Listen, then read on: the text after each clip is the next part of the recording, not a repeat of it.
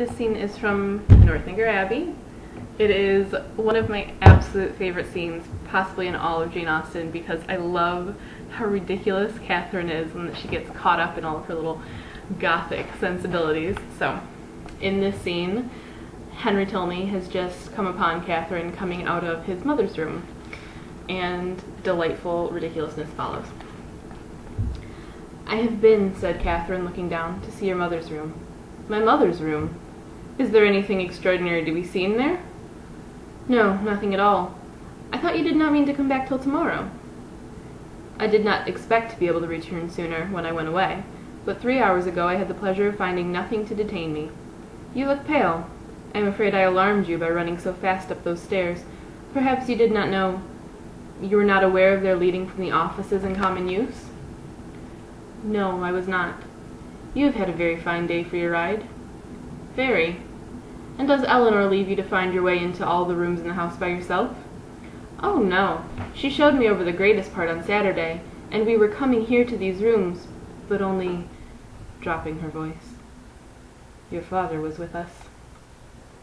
"And that prevented you," said Henry, earnestly regarding her. "Have you looked into all the rooms in that passage?" "No, I only wanted to see— Is not it very late? I must go and dress." "It is only 4:15, showing his watch, "and you are not now in Bath. No theatre, no rooms to prepare for. Half an hour at Northanger must be enough." She could not contradict it, and therefore suffered herself to be detained, though her dread of further questions made her, for the first time in their acquaintance, wish to leave him. They walked slowly up the gallery. "Have you had any letter from Bath since I saw you?" "No, and I am very much surprised. Isabella promised so faithfully to write directly." "Promised so faithfully? A faithful promise? That puzzles me.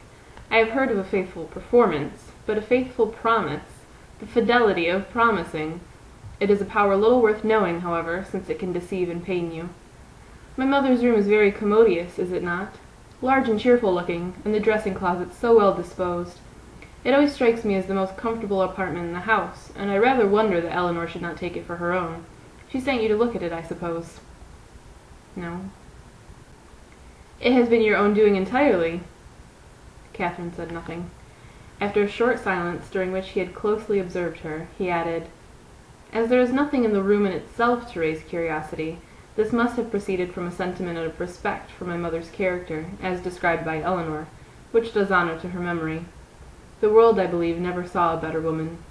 But it is not often that virtue can boast an interest such as this.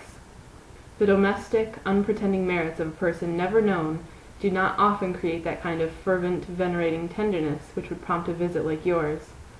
Eleanor, I suppose, has talked of her a great deal?" "Yes, a great deal. That is, no, not much, but what she did say was very interesting.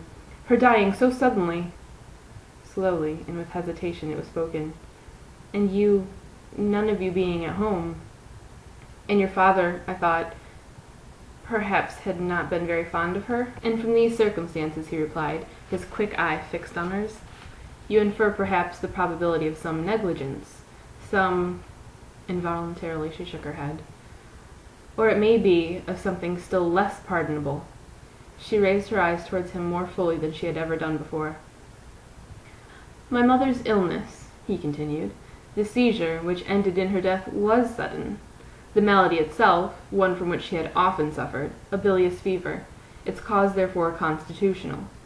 On the 3rd day, in short as soon as she could be prevailed on, a physician attended her, a very respectable man, and one in whom she had always placed great confidence. Upon his opinion of her danger, 2 others were called in the next day, and remained in almost constant attendance for 24 hours. On the 5th day she died.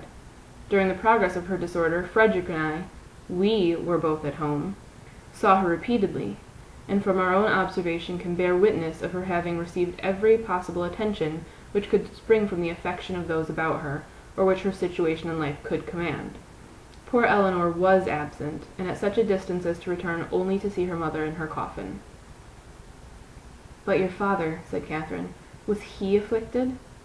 "For a time greatly so. You have erred in supposing him not attached to her.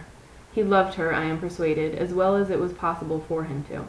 We have not all, the same tenderness of disposition.